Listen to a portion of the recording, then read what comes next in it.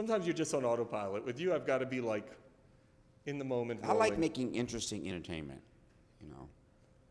If I was to sit here, stand here and talk mundane, it would become sort of mundane. It wouldn't be Tommy Davidson. Yeah. Like if I were like President Obama, and everything I said was sort of calculated and put in the right vein.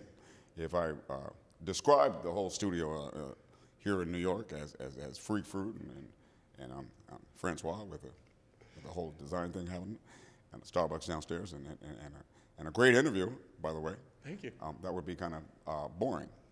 So I gotta go back to me, you know what I'm saying? That's the Rocky theme, right? Yep. All right, I'll do Rocky for you, okay? Rocky, I think you're the best. Why do you say that? Because I think you're gonna be the champ. Is that right? Yeah, I think that's right. Why you don't go to my house, Mick? My house stink.